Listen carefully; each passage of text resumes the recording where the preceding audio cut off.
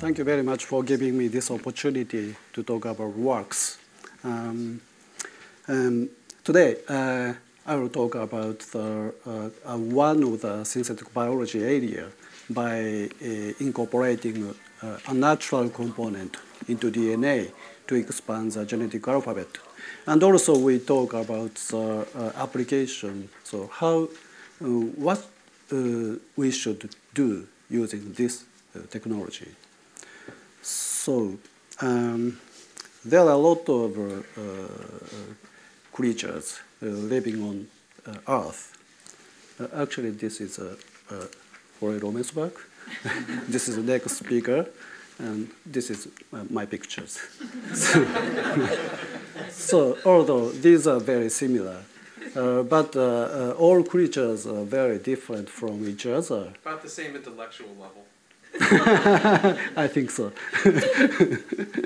So, but these have all DNAs with same chemical components of 4-base nucleotide, A, G, C, T, as a genetic alphabet. This is very amazing because only 4 letters are ruling our lives. And my question is, if we have more than 4 letters, so could we improve our functionality much more?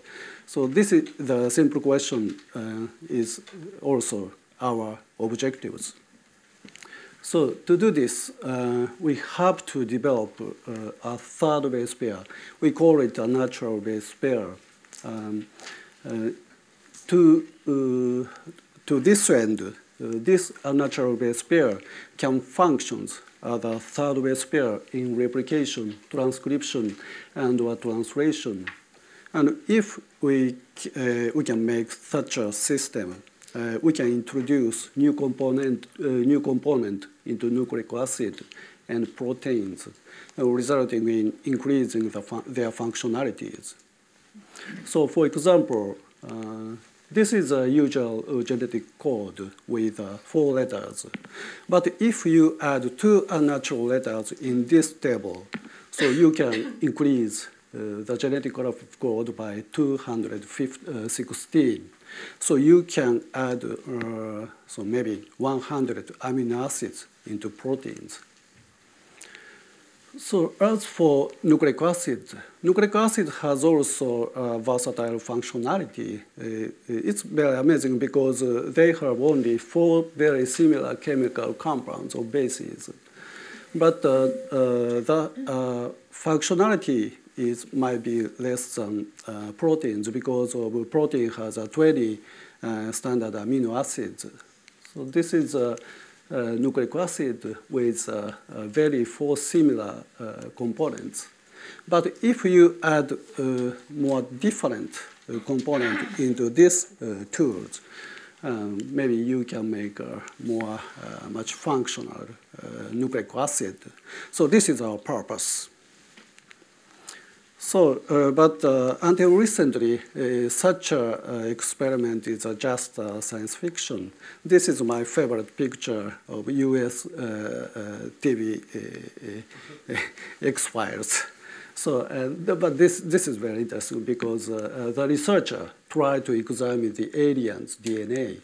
And this is, I don't know, actually, this isn't these aliens. But she said there is a gap on the sequencing band. So that shows extra bases in the DNA.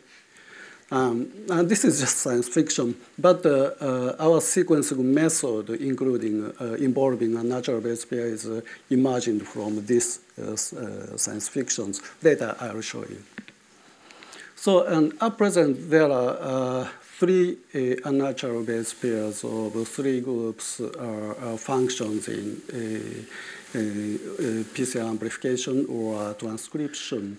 And one is Floyd Robesberg of script. He is here, and he's talking about this. So, and our group and Stephen Benner, there are 3 groups. So that I just, this time, I would like to focus our unnatural base pairs.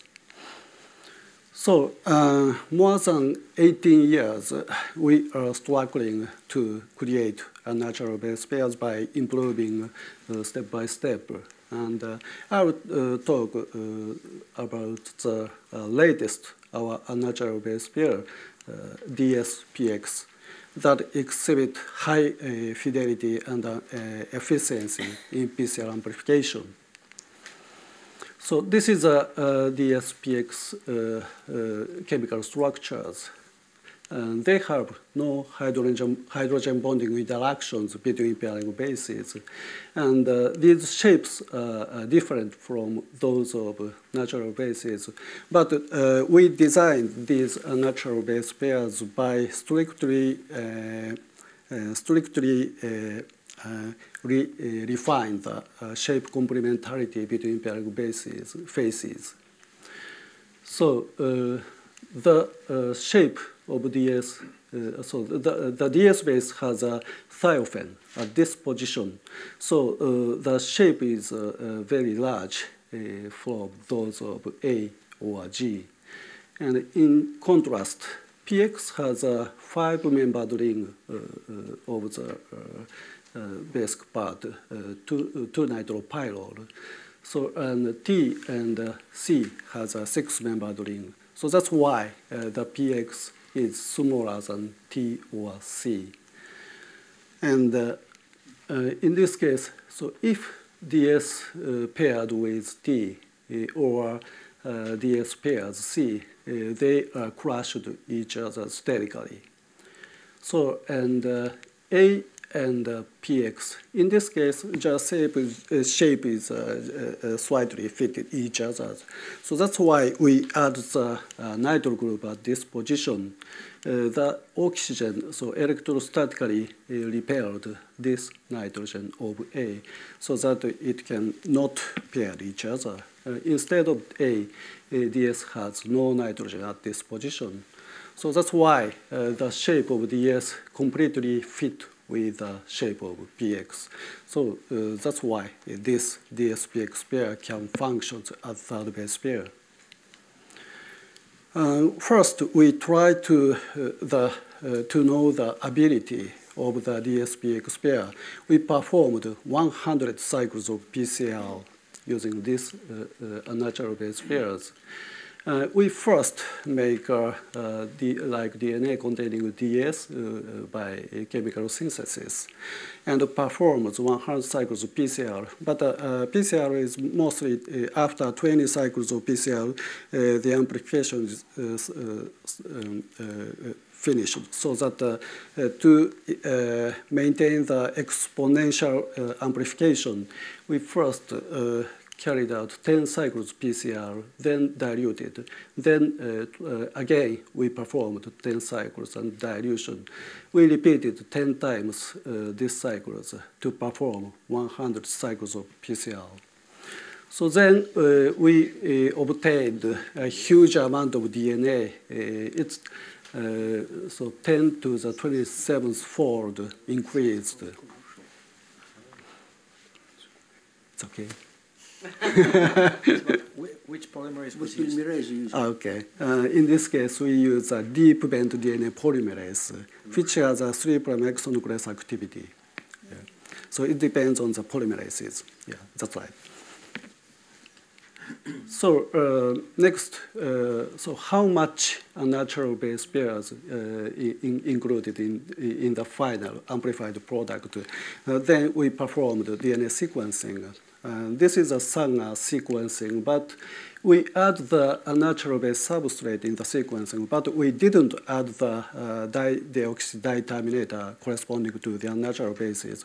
So that's why the unnatural base position we can see as a gap like this. So after 100 cycles of PCR, the sequencing pattern is mostly same. So after 100 cycles of PCR, so the unnatural bases are still survived. And actually, this is a X-file sequencing like this. More detailed experiment, maybe Huai Romesberg will talk about quantification of to determine the selectivity and efficiency. So that I will just omit more detailed experiment, but we just tell about the result. Finally, we found the selectivity of the unnatural base pairing is more than 99.90%. This is using deep vein DNA polymerases. So, and another important thing is misincorporation of unnatural base substrate opposite natural bases in template. In this case, the misincorporation rate is less than 0.005% per replication per basis. So this is a natural base misincorporation rate. So that's why this unnatural base misincorporation is mostly same as natural base fidelity. So, and PX has a very unique because we can attach to any functional group the dispositions like diols, azide, and ethinyl. Azide and ethinyl can be used for quick reactions to modify to attach other functional groups. And also biotin can be attached to this position. So then, and when we use these DS and modified PX bases, the PCR amplification is very high. So we now have such a third base pair, so that we are trying to several applications. Then today, I just will talk about the DNA aptamer applications here. So I just a bit talk about DNA aptamers. And nucleic acid aptamers single oligonucleotide fragments that specifically bind to target molecules. That's why nucleic acid are expected to alternative of antibodies. So the unique point is aptamers can be generated by in vitro selection system, repetitive selection and PCR amplification cycles by using nucleic acid libraries with random sequences. And the strong point is relative to antibodies, the aptamer is high specificity and low immunogenicity and easy quality control and modifications for mass production because at first we determine the sequence by the selects. But after that, we can chemically synthesize of the aptamers. So that's why it's very easy to apply to diagnostic and therapeutics applications. But the weak point is the affinity is relatively low as compared to antibodies. This is because only 4 bases compared to 20 amino acids. That is a problem. So another one is low stability against nucleases. I explained first these problems. So this is another science fiction movies. I like science fiction movies. And this is also very interesting because someday simple bacteria came from universe to Earth. And they, only few days, they evolved to higher creatures. And the scientists determined their genetic materials, and they have 10 bases, 10 different bases. So this is just science fiction, but I imagine this is very interesting because increase the complexity by increasing letters. So if so, rapid evolution is possible, and also increased functionality. So that's why we try to evolutionary engineering method of selection by increasing the DNA letters in the libraries. So we performed selection procedures using the increased letter libraries. We just add the DS bases into the library as a fifth base. There are two reasons. One is DS base is very hydrophobic. Nucleic acid is generally very hydrophilic, so that it's just a bit difficult to bind to hydrophobic part of the proteins. So that's why we add the hydrophobic DS bases into the library like this. So another one is we didn't add the PX base in the library as a sixth base because DNA is always complementary paired each other. So in this case, DNA has just like a simple to form a single duplex. This is not good for aptamers to increase structural diversity.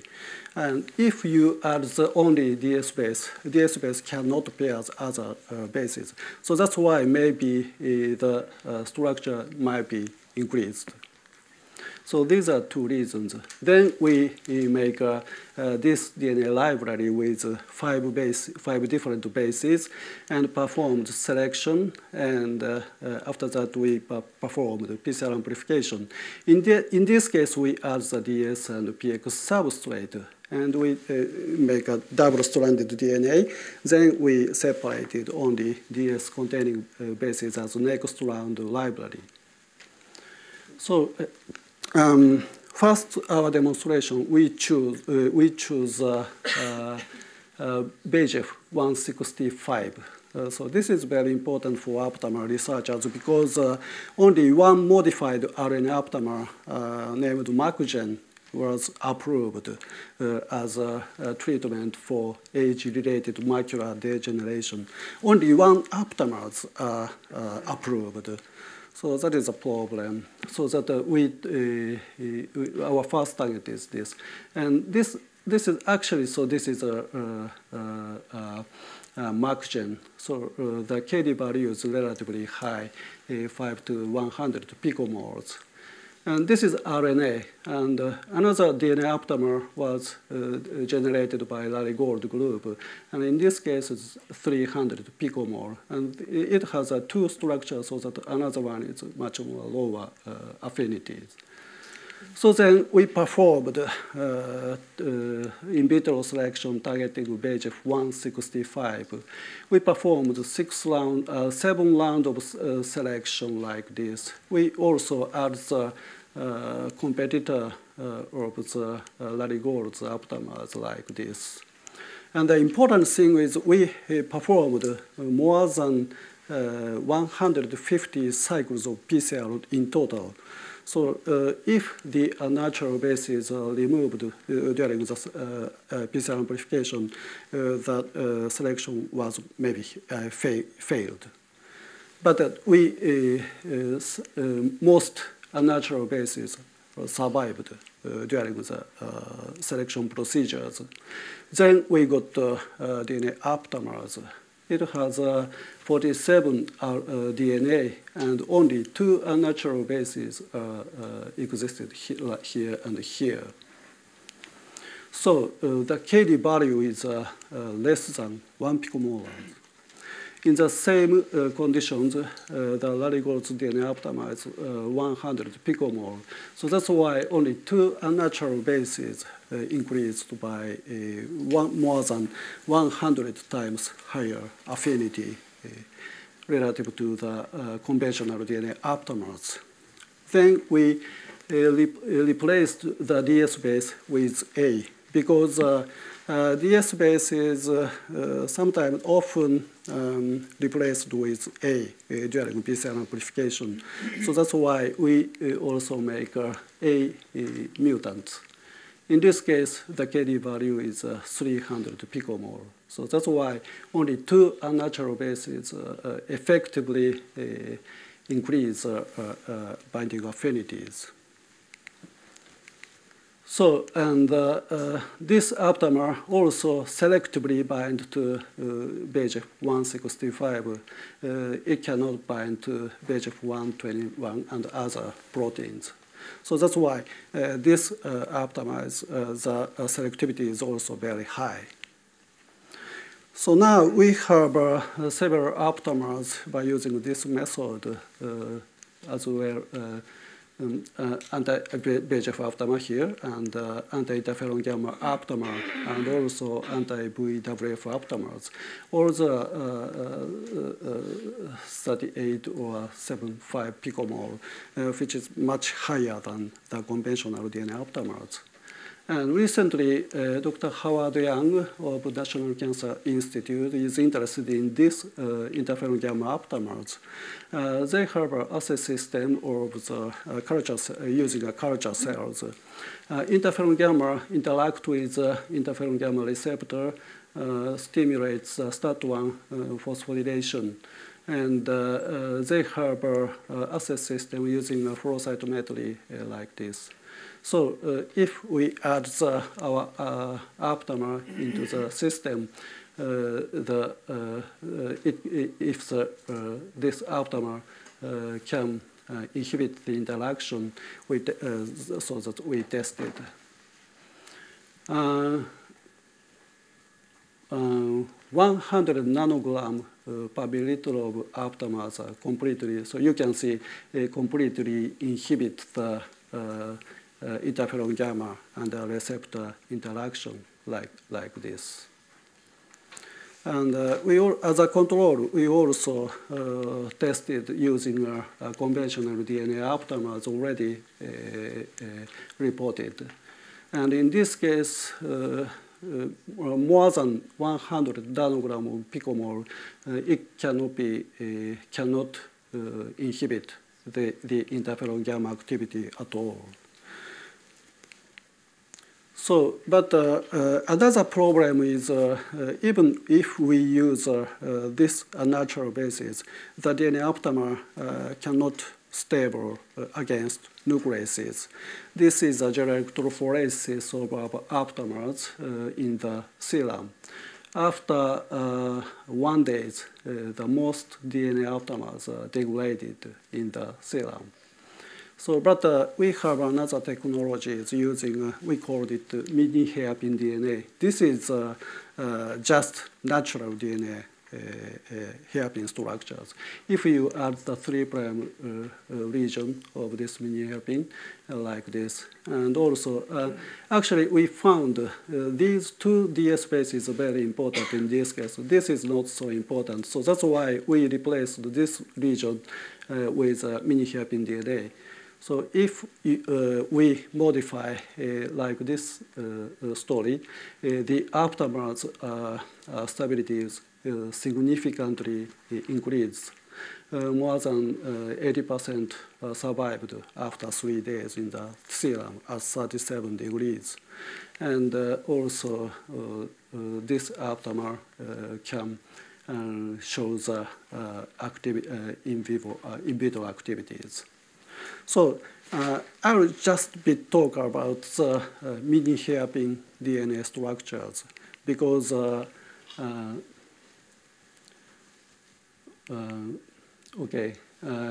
we still don't know the simple DNA sequences. So I also try to make a unnatural base incorporated DNA, artificial DNA. But during our experiment, we still don't know the simple natural DNA. So I just introduce about this for for new synthetic biology. So actually, 25 years ago, I accidentally found this unique DNA sequences. So this is a gel electrophoresis of this 21 chemical synthesized fragment. This is a complementary sequence. And complementary sequence shows usual gel mobility on denaturing gels. But this 21 shows always faster mobility by 1 or 2 bases This is 25 years ago, so that at that time, even in chemical synthesis of DNA is also proceeding, so that these are old methods. But if when we use several methods, the purified DNA shows this position on the gel. At first, we didn't know what happened to this DNA fragment.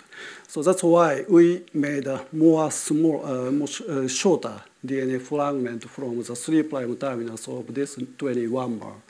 So in this case, 1, 2, 3, 4, 5 mer, like this, and 6 mer, like this, and 7, 8, 9.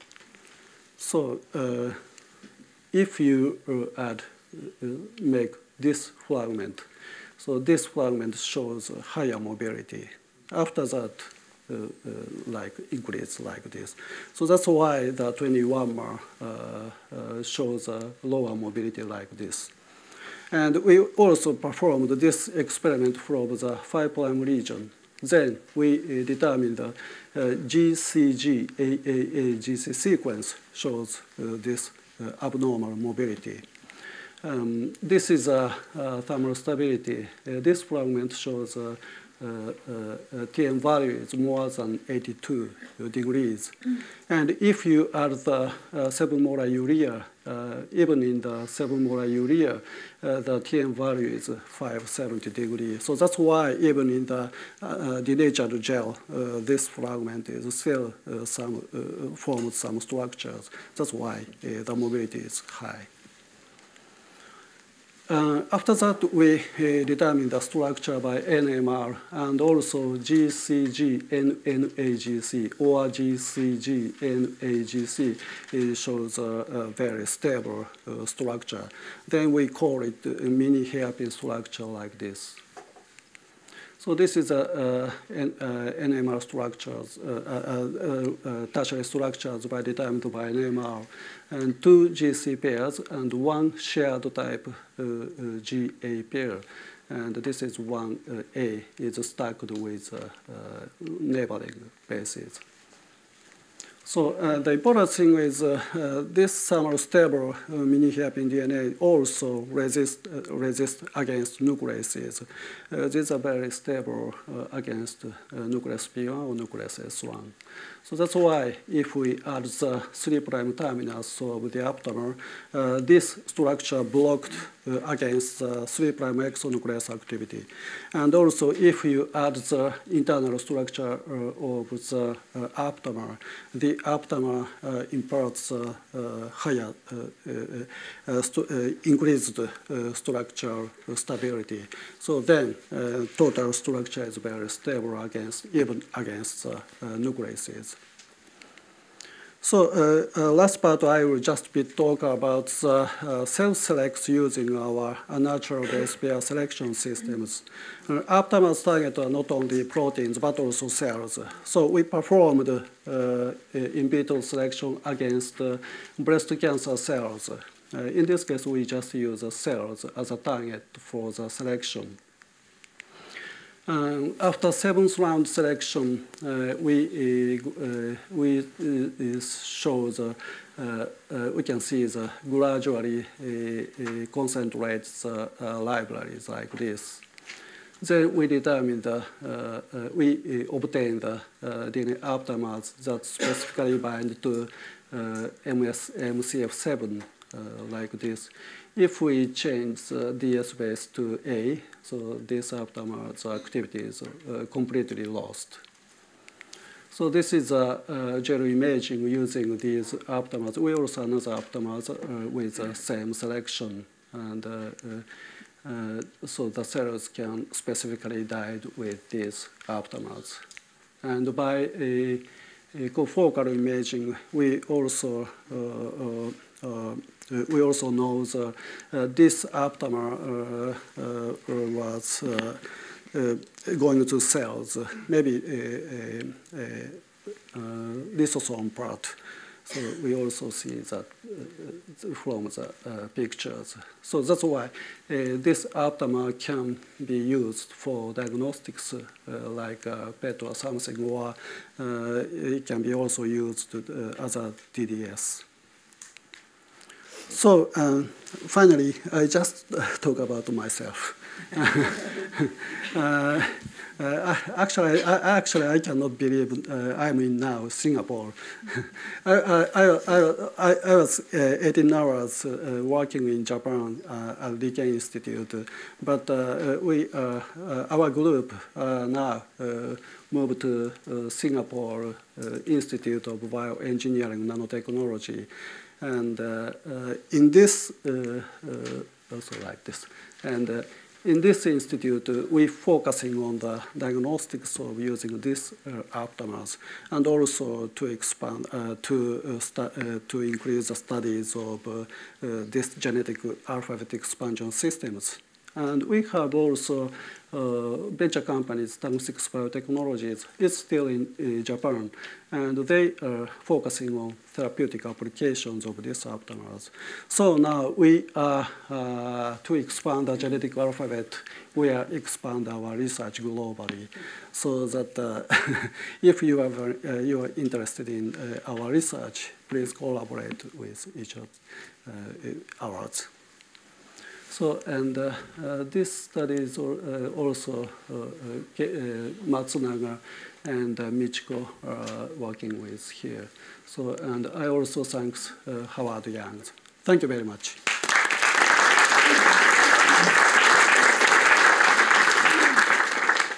Thank you, Maria. It was a wonderful initial flavor of everything that xenobiology can do for us. And we'll have various presentations out of the meeting on that topic. Urgent questions.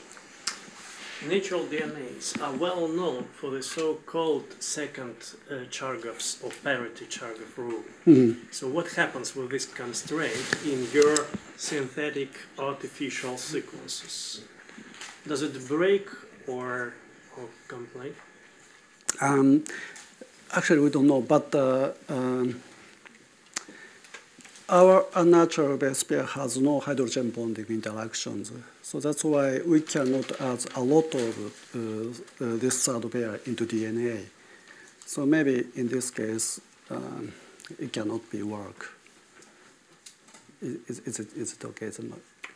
I understand what you say, but it's not okay for me. Okay. Nanotechnology applies for any number of base pairs. So A equals T, in duplex G equals C, and on the DS equals P. Parity rule actually counts the oligomers over the same strand. No, it knows nothing about the opposite one. Trust me, I pretty well know what I'm speaking about. In the same strand? Yeah, sure. That complementary palindromes counted over the same strand actually exhibit pretty close frequencies. Okay. Maybe for Romesberg made bacteria using a third base pair, so they will show the Chargaff rule is correct or That's not. a question.